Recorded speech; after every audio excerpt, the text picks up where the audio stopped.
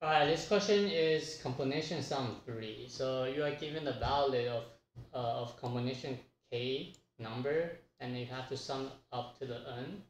And this is the constraint. Only 1 to 9 are used, and on every single number you can use at most one time, right?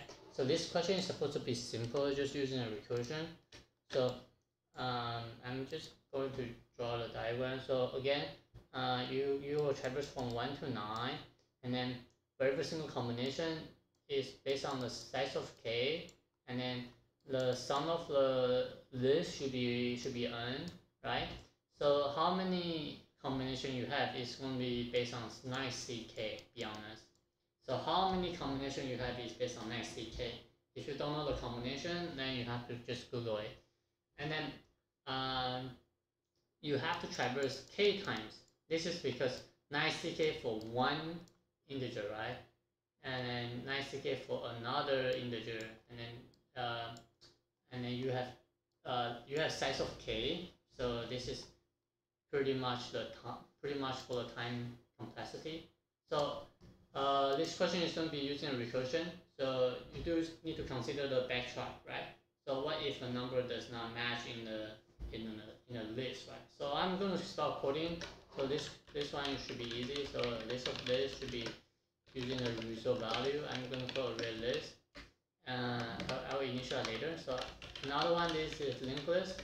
Linked list should be what? Using the path. Just follow name, new, array list, and then path is new, linked list. So I'm going to store every number into my path, and then when the path, the size is actually equal to the k, also the sum is actually equal to the n, then I will just add to the result. So again, I need a helper function. I'm going to say public void. So I need list argument and also int index in sum. So the reason why I use the index is because I don't want to repeatedly use the same number, and also the sum. I have to keep track of the sum for the path. So I will just call this function. So for the k and n, I'm not changing. Index I starting from 1, right? And then sum I starting from 0, right? The empty list for the path is actually 0, right? And I will just return the result. So again, I'm going to write down my solution. So I'm going to say in I, starting from the index, I less than equal to the 9, right? And I plus plus, right? So it's starting from 1 to 9, and then every single time I will have to add to the I, right? And then for the backtrack, right, I need to say remove the last one, right?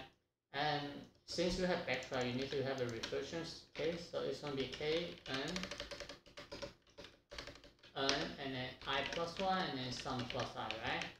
So for the backtrack, if the number that I add into the path does not work, I will have to remove the last one and then add another value into the path, right? For the next iteration, right?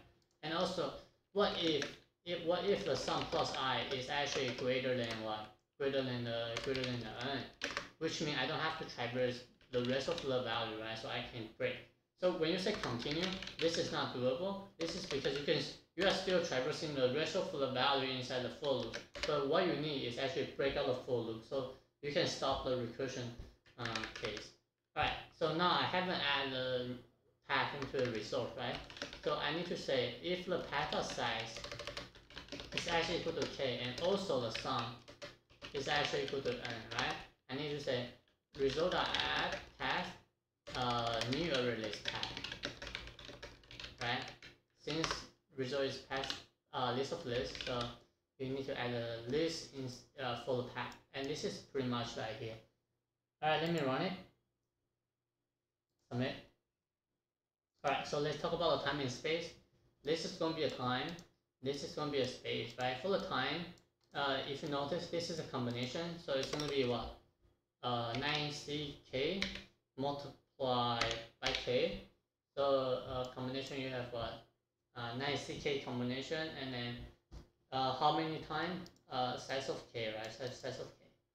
Right, this is for the worst case, and then for the space, it's gonna be all of 9. This is pretty much the idea. Like you need to know like how many worst case you can add the number into the path for the space. Like if you notice like this is what this is all of 1, and even though the value is unequal to 9, you still have what? You only have 3 lists. So the worst case will be 9 lists, I think. And this is the solution, and I will see you next time.